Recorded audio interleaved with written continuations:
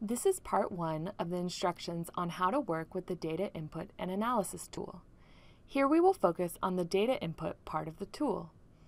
This is where you will be entering the information that you recorded using the observation instrument while you were conducting your observations.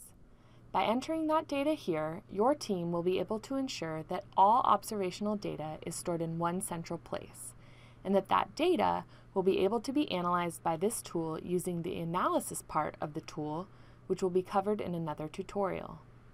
You can enter information up through row 7500 for it to be included in the analysis part of the workbook. In many of the categories in the data input sheet, there is a drop-down list in each cell to help you enter data or know what your options are.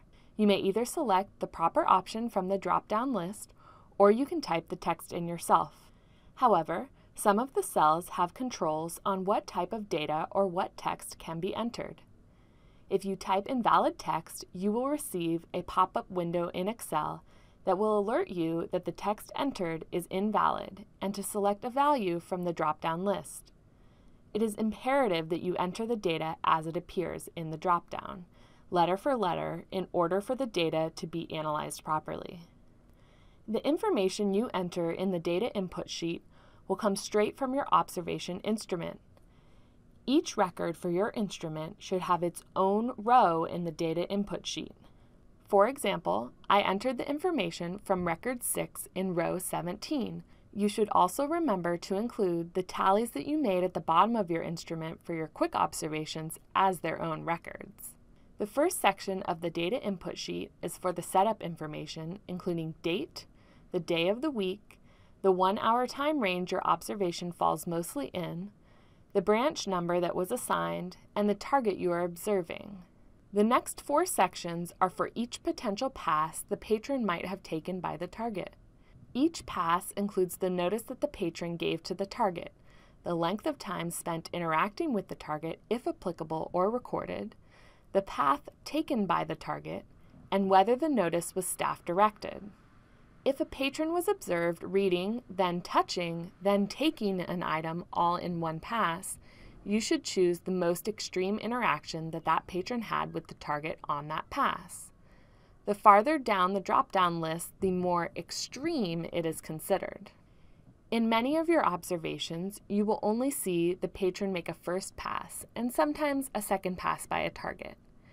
If you observe fewer than the 4 passes for which there is room to enter information in the data input sheet, just leave the information for that pass blank. For example, in this record, the patron only made 2 passes, so I left the cells in the 3rd and 4th pass sections blank. At the end of the data input sheet, there is space to enter the demographic information, including the patron's apparent gender, age, race, and whether the patron was part of a group.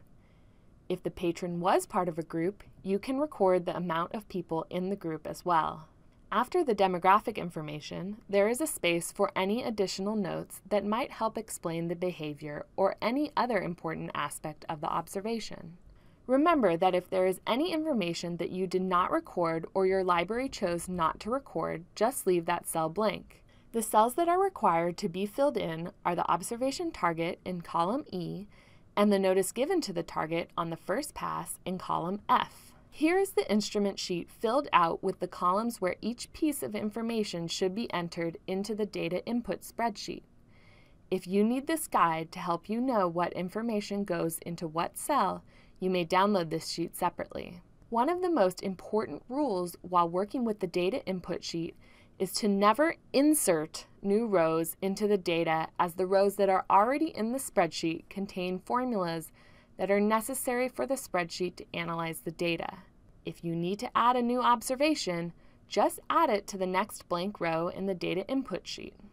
The other important rule is to never save the workbook with a file name that is different than how you downloaded it. The file name for the Excel workbook needs to be data input and analysis tool.xlsx, or else the data cannot be analyzed because the formulas in the analysis part of the workbook refer to the document's name when it was first created.